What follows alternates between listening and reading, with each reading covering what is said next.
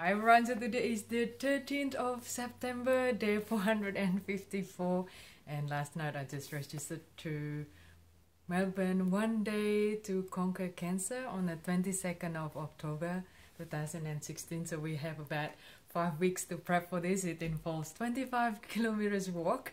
I decided to do this because I had clear scan last week and finally get everything organized and registered. So for the next 5 weeks you will probably hear stories about why is it important for me, and I will be campaigning on laughter. We're gonna form a team, Laughter with Cancer, and if you're watching this, then I would love you to be part of the walk, and we can walk and hug together. I said to my friend that one of my goals after I finish my treatment is to do 10,000 hugs for 10,000 bucks. So I don't know whether we can reach 10,000 in 5 weeks, but we will do my best. We will do our best, right?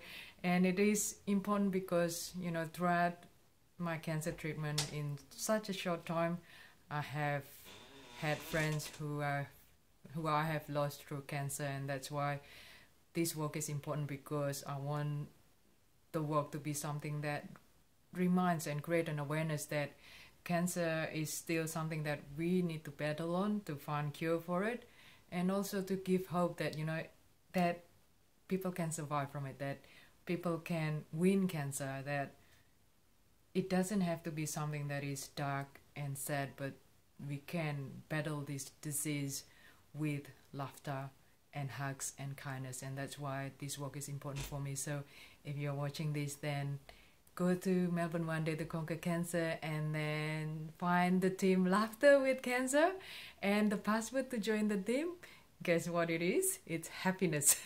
What else would it be, right? So come and join the team, or if you can help in terms of fundraising or working with me, or even supporting me and said to me that, and my team, that come on, you can do it, then that will be enough for me as well, because sometimes the power of belief can take us a long way. So join the team and let's walk and hug with me. All right, thank you, and I love you. Bye.